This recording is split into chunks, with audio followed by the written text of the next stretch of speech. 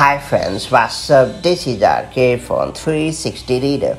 It's time to learn how to delete specific iPhone lock screen wallpaper in iOS 16 or later.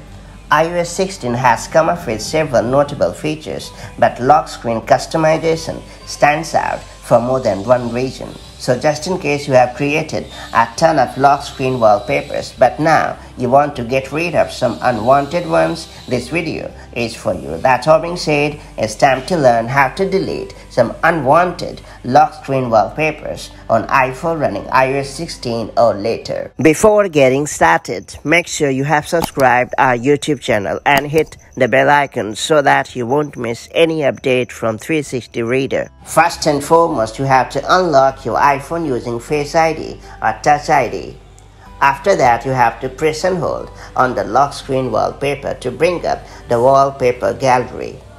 Now you have to swipe left or right to find the wallpaper that you want to delete. Then you have to touch and hold on the wallpaper that you want to get rid of. And after that, you have to tap on delete wallpaper in the pop-up and you are good to go.